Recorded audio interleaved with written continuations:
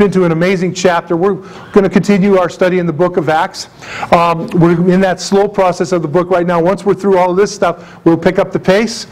I know that's hard to imagine, but that really will happen once we get all past chapter 1 and 2, because there's just so much there that we need to understand, because this is going to be the basis for the way that the book of Acts is going to sort of play out in the future. And so you need to have all of these things understood before you move on. So as we move to the book of Acts, remember, it's the message of God, and the message of God is, in fact, the resurrected. It's the resurrected Christ.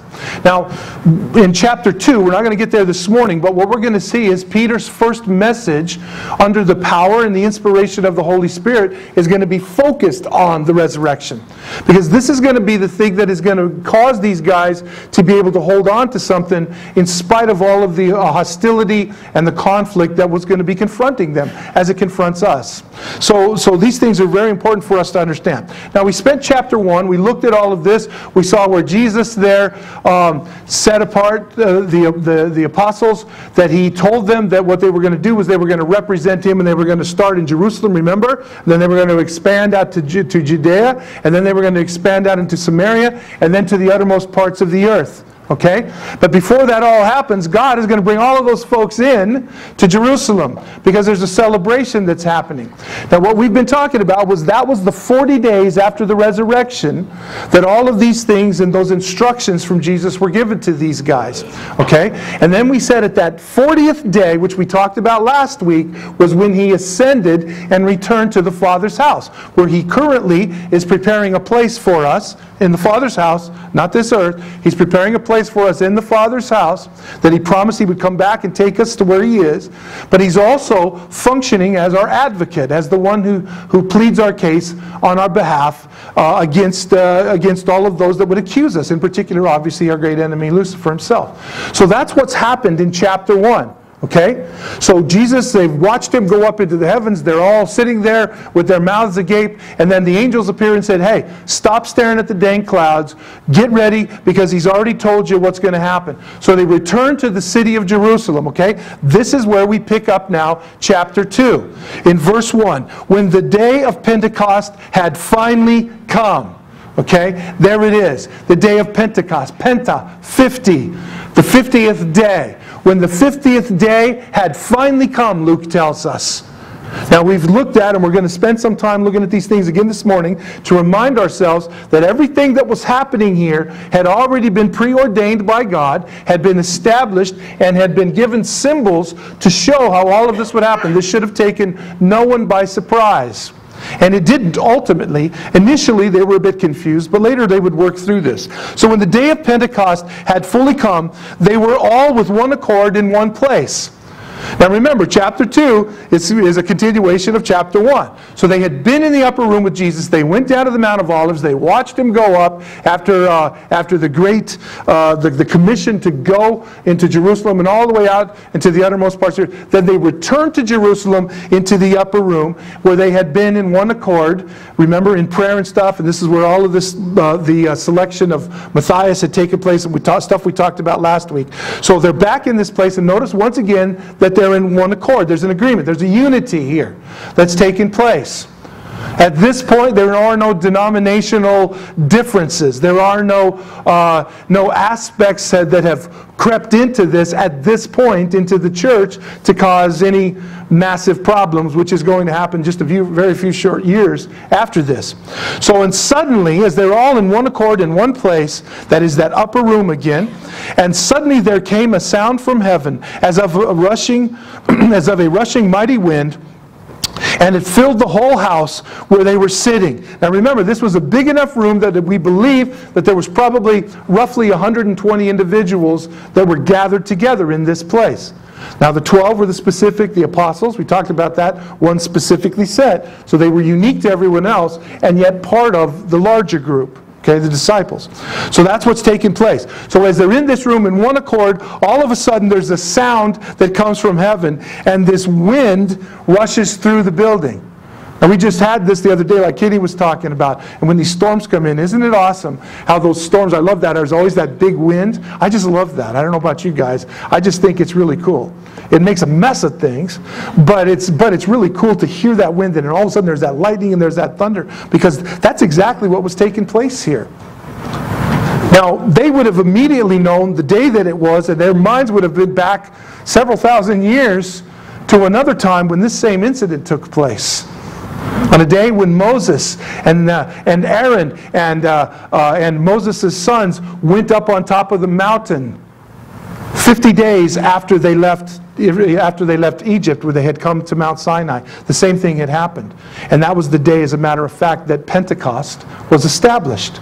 That God told them what was taking place here. And then later they would be instructed to remember that year after year, throughout its generations, forever. So that day that they celebrated at Sinai, Mount Sinai, is now being duplicated in Mount Zion, where Jerusalem is. That's what's going on here. So there's this sound, notice it comes from heaven as of a rushing mighty wind, and that's because there really was one that was the wind that was there. It was the Holy Spirit that was coming on this. And it filled the whole house while they were sitting. So this is not just a normal wind that just sort of blows through a breezeway. This is something that actually filled the entirety of the room. And then there appeared to them divided tongues as of fire. So there was, accompanying the wind and all of the other stuff that was going on, there were these things that appeared to be fire that showed up. And it split and it went, and notice, and it sat upon each one of them. This is where we get the tongues of fire.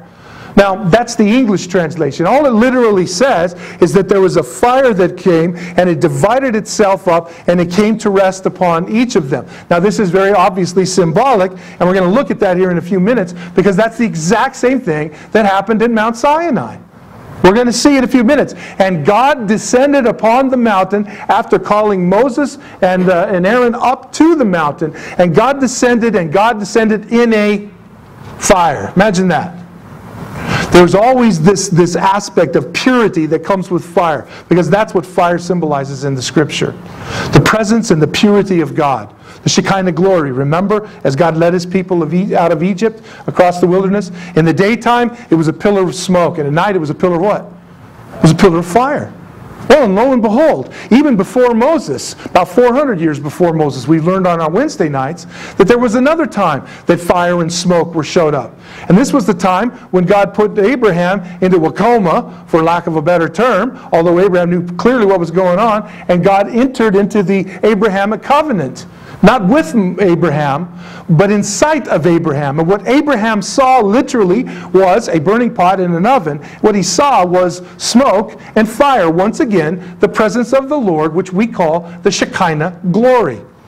Anytime God appears in the Scripture, it's there, and then later on the tabernacle, and we saw God led the people with the Shekinah glory, with the cloud at night, at day, and the fire at night, and then it's going to sit on the tabernacle once the tabernacle is there, and God, the presence of God is always viewed as that. So what's happening here is the presence of God is filling the room. Now, if you don't think that would cause you to sit back a little bit and go, whoa, then I don't know what would. Because they're not quite understanding yet what is happening. All they know is that what took place on this day during the days of Moses. But this is something that's new. There's something that's distinct about what's taking place here that is different than what happened in the old. And there certainly is, because there's a change that's taking place. We're moving from law to grace. We're moving from old covenant to new covenant. That's what's taking place here. Now, they were a little slow to catch on to this, but we can't blame them, because we would have been just as slow. In fact, we're pretty slow to mending it today, and we've had 2,000 years to study the dang stuff. So this is all of the things that are going on here. But all of a sudden, now imagine this. You've just been out there on the Mount of Olives. You've watched the Lord descend.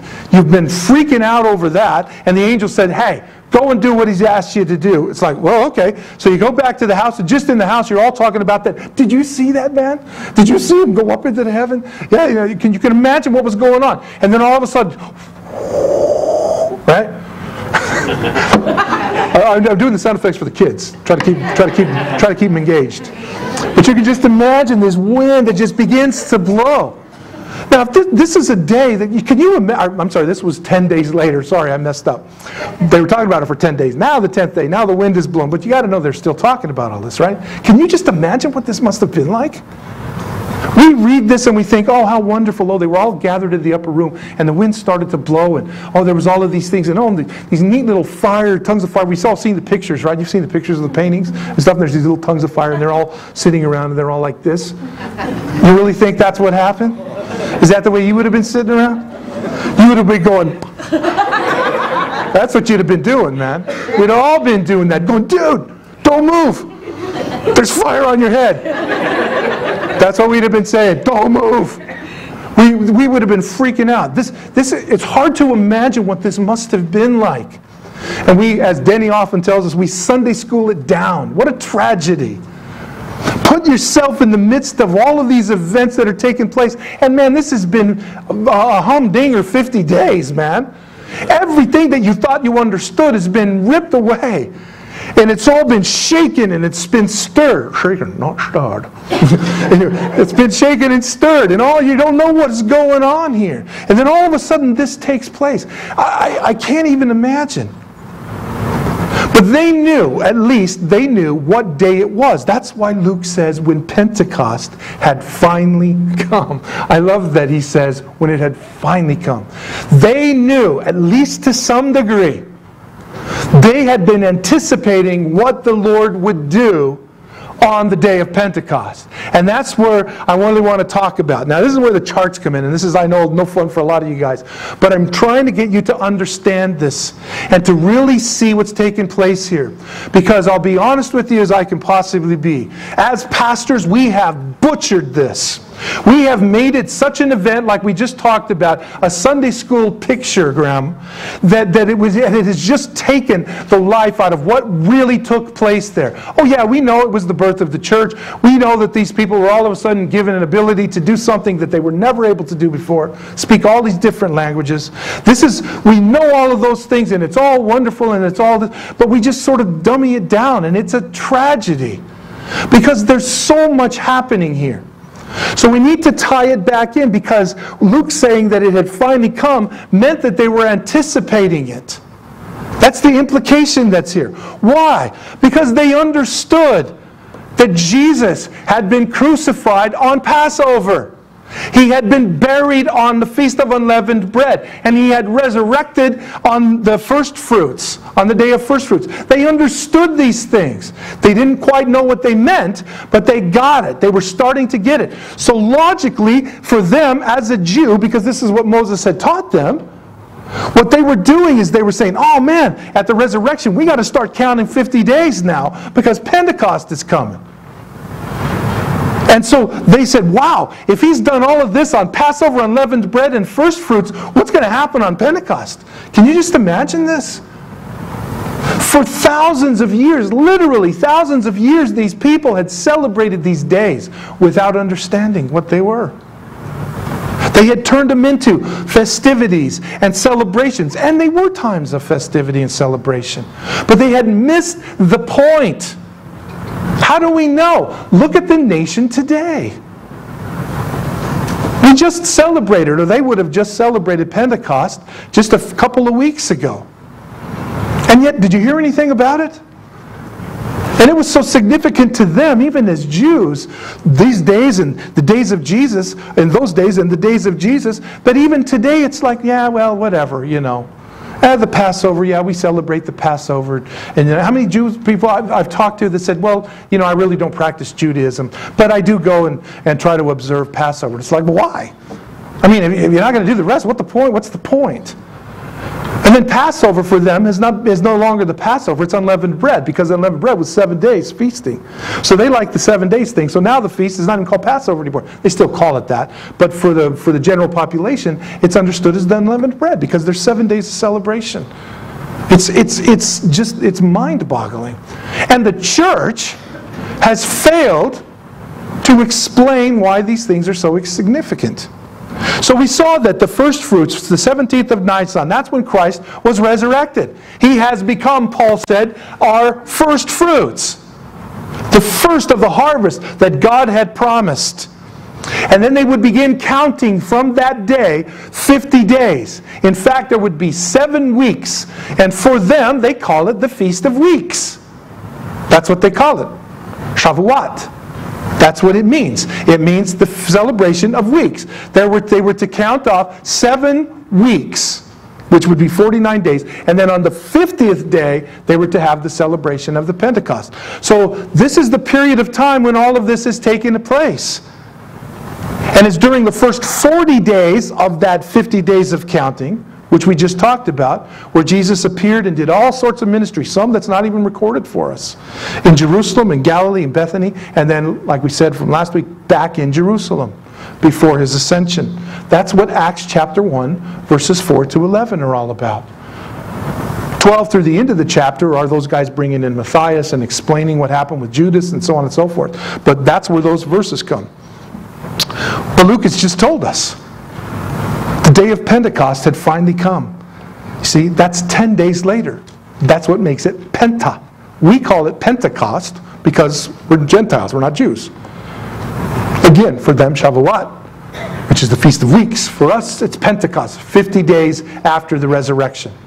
A special day which we're going to be getting into. It's going to take us a few Sundays to get through the actual, everything that occurred here during this period of time. But 10 days later, the Holy Spirit descends. Jesus ascends in Acts chapter 1, and 10 days later, the Holy Spirit comes down. We just read that. He showed up in wind and fire. Remember that? The very presence of God in the midst of His people. Okay? And of course, this is what we called Pentecost. That's on their month called Sivan. It's the middle of our May to the middle of our June. Okay? That's when this all took place. Well, what happened that day? The church was born. There was no such thing as a church prior to this day. They were still under law until that 50th day after first fruits, 2,000 years ago. And what a tragedy for those that want to continue under the law today. How sad it is. When we lived in Belize, I've shared this to some degree.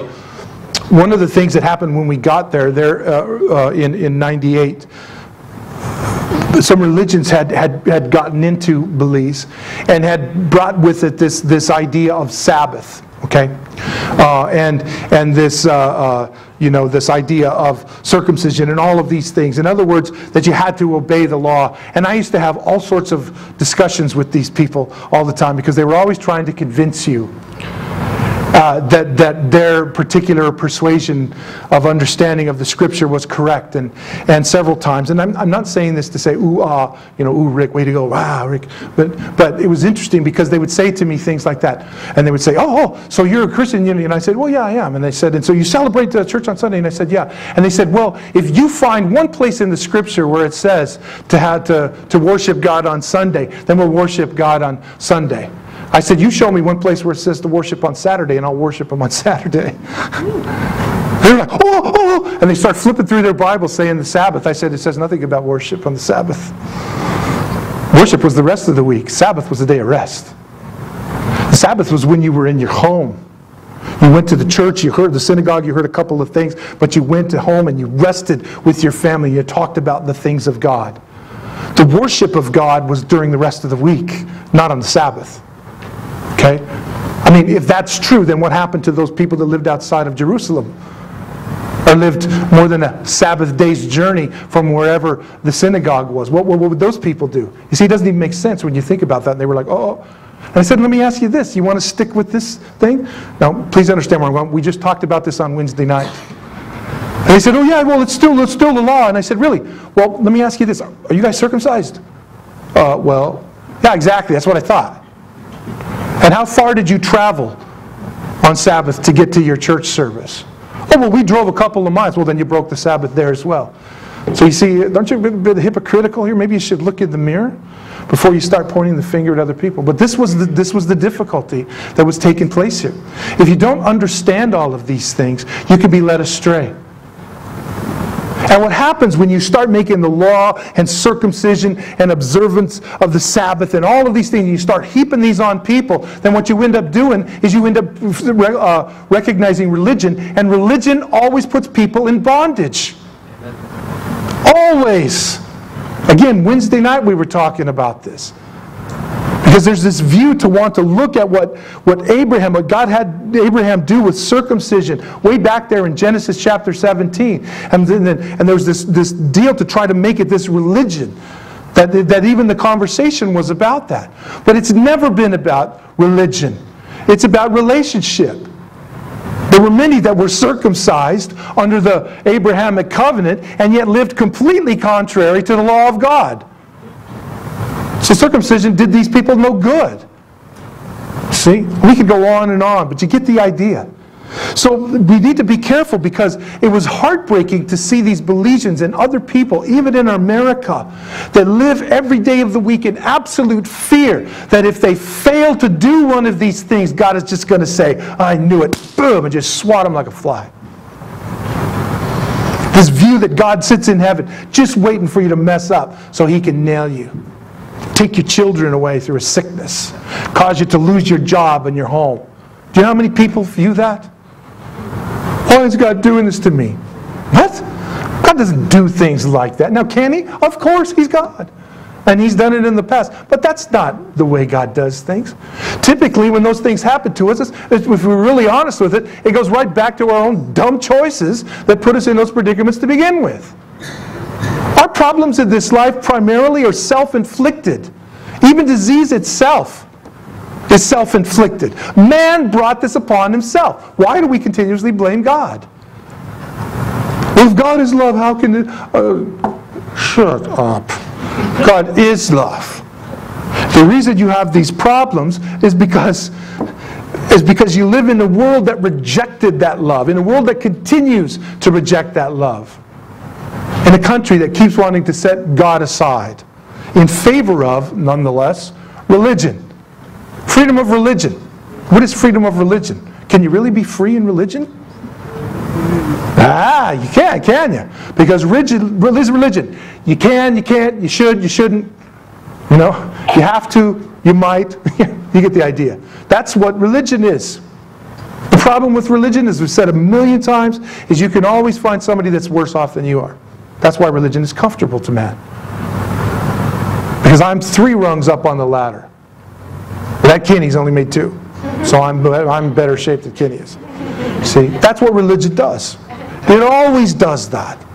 Well, I'm more this. I'm more faithful to pray. I'm more faithful to the Scripture. I'm more faithful to come to church. I'm more faithful in these things. Blah, blah, blah, blah, blah. Where does it say that? It doesn't say that. Those things are the natural byproduct of a person who doesn't religiously have a relationship with the Lord, but relationally or intimately has a relationship with the Lord. Those things are natural. It's the natural outflow. You want to be in fellowship. You want to study His Word. You want to pray. You want to worship. You want to serve in places like Vegas and Colorado City and all of these other places. You want to do those things. Because the motive is love, not religion. Not so that you can get your gold star up in heaven by your name. And tragically, that's how most of us live. Now, we're going to go through this really quickly because I just wanted to show you this one more time before we actually get into what's taking place here. Now, remember, the 14th of Nisan was Passover, 15th. Okay, this is their names, the first fruits and stuff like that. But here's the thing. They were all fulfilled in the first coming of the Lord Jesus Christ. Now, remember, when we say the feasts of Israel, the word feast is actually the Hebrew moedim. And moedim means appointed times. These are times that God appointed. And in each case, He said they're to go from generation to generation. They are an everlasting observance. You're supposed to always remember these things. So what God established way back there in Leviticus chapter 23 is still playing out today. So why then are we not, as the church, trying to understand these things? It's sad.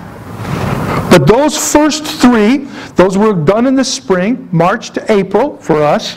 For them, the month of Nisan, that's our March to April. They were all fulfilled in that first coming of Christ. They were the death, the burial, and resurrection. In other words, the gospel. As Paul identifies it in 1 Corinthians 15. Christ has redeemed.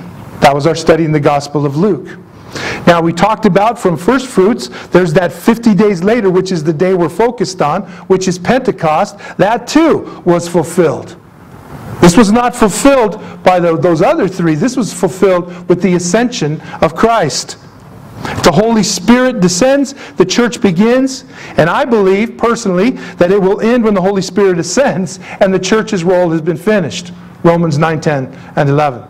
And 1 Thessalonians 4, and we could go on and on and on. Okay? 1 Corinthians 15, blah, blah, blah, blah. You get the idea. Okay? But that means that there are three yet to go. The fall feasts. And yes, there are. Jesus did not fulfill them, but He will when He comes back. There's trumpets yet to go. And this is the, well, you can see, the Day of Atonement, Yom Kippur, and then Tabernacles, Sukkot. These have not been fulfilled. They will be fulfilled when the Lord returns. Okay? And that trumpet is going to initiate all of that as Jesus returns. Now, for those of you that are really into this, I just thought it'd be clever and throw this in. But if you remember, Daniel's prophecy, Daniel chapter 9, Daniel's first 69 weeks ended on Passover. Then there was a break. There's a gap for you and I. It's now been right around 2,000 years. As we approach that, Daniel's 70th week is right there. Okay? The church, though, is from the Scripture is not there. So that's what's going on. But here now, this is Exodus. This is when it first happened. I want to read this for you guys because I just think it's phenomenal. And when we see this, and I would challenge you to read this whole encounter. Actually, it starts in around chapter 19. And it actually moves forward through about chapter 24. And you got to pay a lot of attention because there's a lot of stuff that's going on there. But most of it happened in one day. Okay? So you got to keep that in mind of what's taking place there. But this is when it happened. Now let me set the stage here just a little bit. God had sent Moses to Pharaoh, who had kept the people of God in bondage. The message being, let my people go, that they may worship me. Now we all know the story. He wouldn't do it. He refused. We always say, well, why did God harden his heart? If you read the passage carefully, Pharaoh hardened his own heart. And when God said, okay, dude, you want a hard heart? Here you go. And then God ended up hardening it to the point where he wouldn't even respond. So now it's on. There's a showdown between the people of Egypt and their god, Pharaoh, because pharaohs were gods, hence the pyramids and their journey into heaven and all that stuff. They were supposed to be gods on the earth, okay? Plus the other pantheon of gods, the sun, the moon, the snakes, the beetles, the cows, the frogs, the flies, the dirt, the Nile. Yeah, that's right. This initiated the conflict between Pharaoh as God of Egypt and his people against Israel and the God of Israel. This was a conflict between the gods of Egypt and the God of Israel. Obviously the God of Israel won because he is God. All that stuff that happened, the gnats, the dirt, the sun, the animals, the Nile, the frogs, the flies, all of those were worshipped by the Egyptians as gods. Every single one of them. And God said, well, we're going to find out here about this. But you're going to let my people go. And of course, the last was the God of life. And when Pharaoh threatened to kill the firstborn, that's when Moses said, okay, that's it. God said, enough. We'll see. So the firstborn. This led to the Passover, right? The judgment would come on those people that would worship their gods other than the God of creation, or the God of Israel in this case. And God said, I personally will deal with this issue. And he came down, and what we know, and he called the death angel, and he slaughtered all of those that were not under the blood. Now, everybody had an opportunity to be under the blood. Pharaoh himself could have been under the blood that night, had he chosen to do so. Obviously, he's not going to choose that. But for those that did, the judgment of God and the angel of death passed over. That's where the Passover comes from. Okay? Now, for you and I as a Christian, that's the significance of Passover. For the Jew, the significance of Passover is their release from Egypt. Do you see the difference? It's huge. This is why there's conflict and confusion over all this. But we know that what that was is a symbol that Egypt, with its gods and its leader, was the picture of sin, in bondage, and tyranny over the people of God. But God delivered them. And He delivered them in judgment by protecting them, by placing them under the blood. Okay? When that happened, the Egyptians woke to find the big problem with the death of all the firstborn, and even the Jews that wouldn't have done that suffered the same loss. And the Egyptians begged them to go. So that started the next day, but God had already told Moses to prepare for that day, the very next day, because that day you're going to have to eat in haste, because you're going to have to beat feet out of Egypt. We called it the Exodus, the first day of unleavened bread. Bread without leaven, didn't have time to rise. Bitter herbs, no time to cook, make anything nice. All of that stuff. And then be on your way. So God sets them free. Okay? They enter that. The third day of that, God would later tell them, is to be recognized as first fruits. They had stopped in the desert and worshiped God 3 days out. First fruits. From that day, 50 days later, or actually 47 days later, they find themselves at Mount Sinai. Okay? 47 days. That's where we are. Moses has led the people across the wilderness with all the stuff that took place there, which we're going to look at probably next week a little more in detail, but not today. So the Exodus, the people have been set free. They have gone from Egypt now and across. They have crossed over, and now they're at Mount Sinai. On the 47th day, God says, now tell the people, He speaks to Moses, tell the people to consecrate themselves. Because on the third day I will come down upon the mountain to meet with you. Gosh, there's a lot of similarities, isn't there? Third day, God coming down, meeting with His people, going up.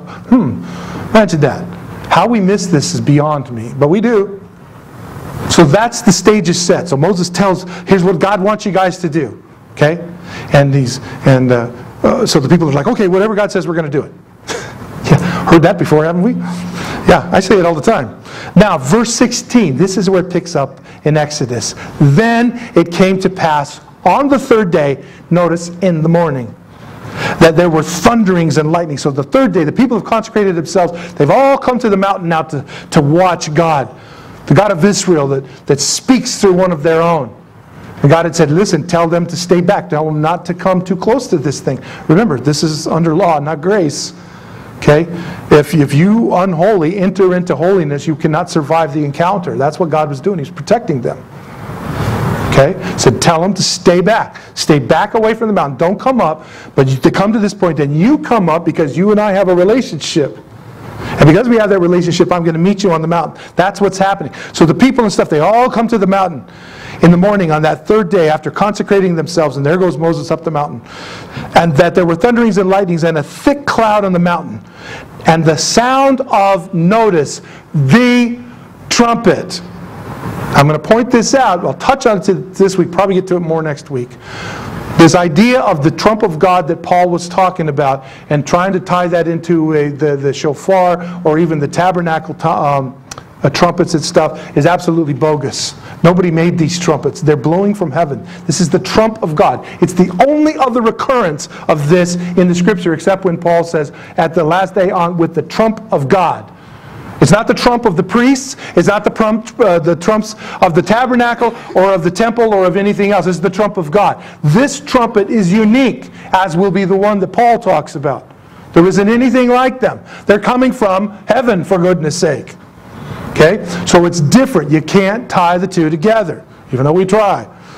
So there were thunderings and lightnings and a thick cloud on the mountain, and the sound of the trumpet was very loud, so that all the people who were in the camp trembled. Does that sound like a couple of bearded priests going to you?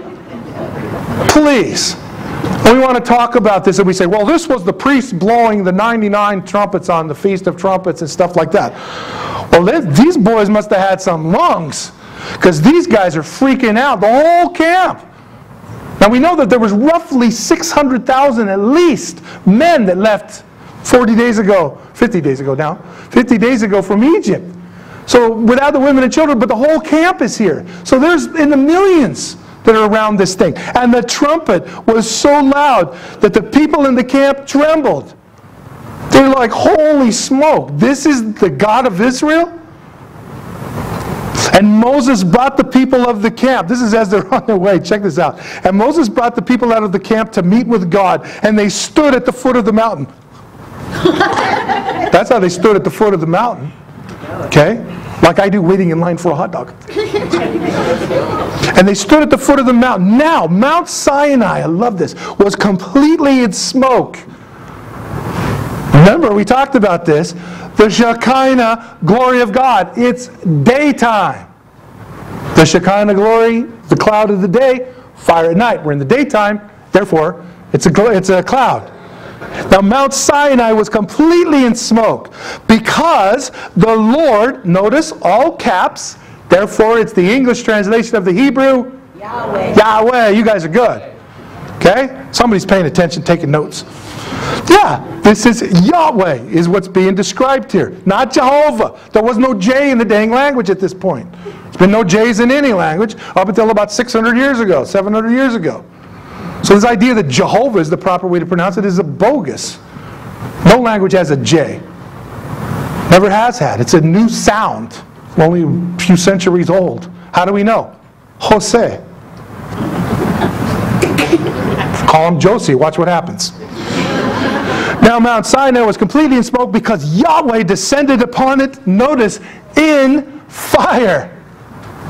Oh, the day of Pentecost, Moses is going up, God comes down to meet his people, and he comes down in fire. Imagine that. This is just awesome to me. And its smoke ascended like the smoke of a furnace, and the whole mountain quaked greatly. Again, we just read these things and we say, what a wonderful experience that must have been for the people of Israel. These people, their knees were knocking together. They were freaking out. Little kids run around, wah, get us away. Like the fireworks the other night. It never fails. You go to watch those fireworks and you get all the oohs and the ahs. And if you listen closely, there's the wah, wah. Because there's always the kid that screams during the fireworks. Freaks him right out. He's going to hate me for doing this. Let me tell you one. This guy about this tall has the same last name as me. His name's Travis. That little guy freaked out for years. He would just quiver at fireworks. I mean, just literally shake. I'm not kidding. I was there. I'm telling the truth. I mean, he would just like, and we're like, dude, really, it's just, look, it's in the sky. It's not going to hurt you. But he freaked out. Of course, now he thinks he's big because he can stand there without freaking out.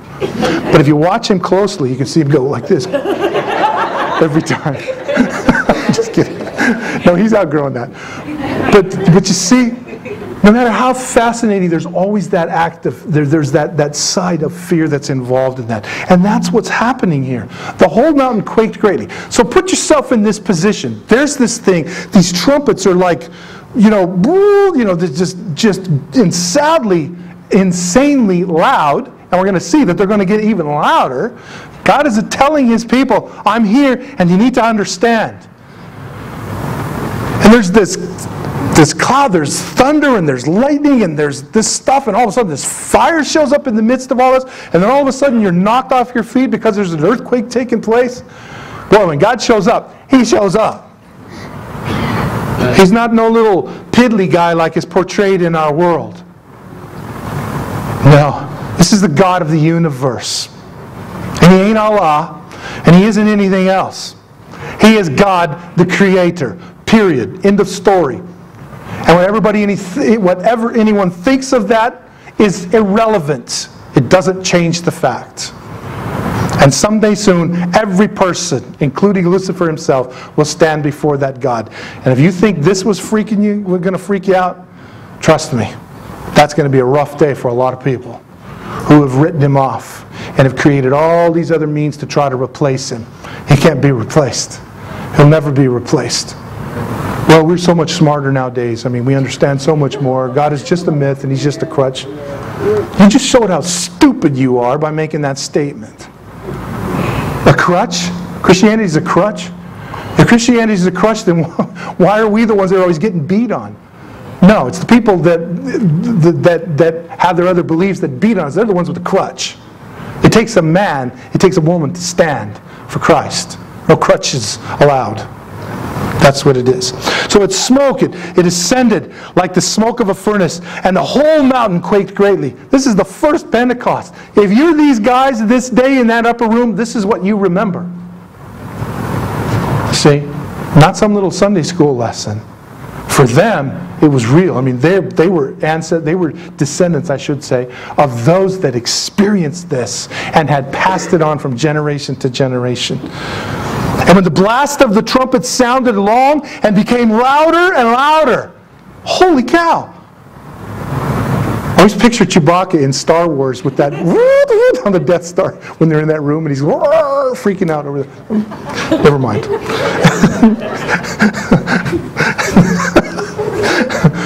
The big hairy carpet. Anyway, and when the blast of the trumpet sounded louder and became louder and louder, Moses spoke. Now did you catch that?